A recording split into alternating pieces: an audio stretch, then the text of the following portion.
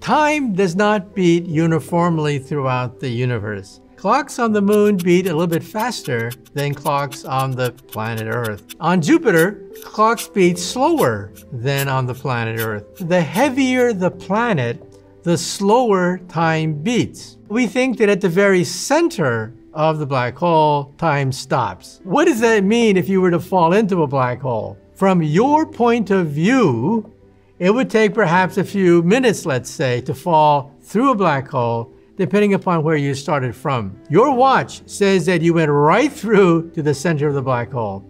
But from outside, somebody with a telescope looking at you from outer space would see you frozen in time, slowly going into the black hole, because time beats at a different rate from the outside and the inside.